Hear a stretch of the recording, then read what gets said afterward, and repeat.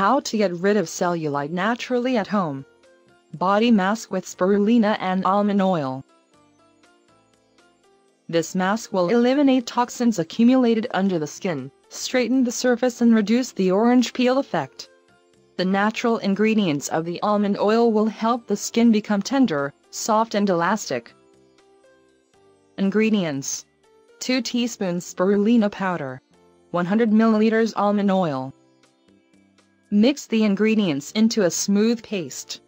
Rub it into problem areas for 5 minutes and then leave it on for 20 more minutes to act. Wash away with warm water. You may perform this treatment 1 to 2 times a week.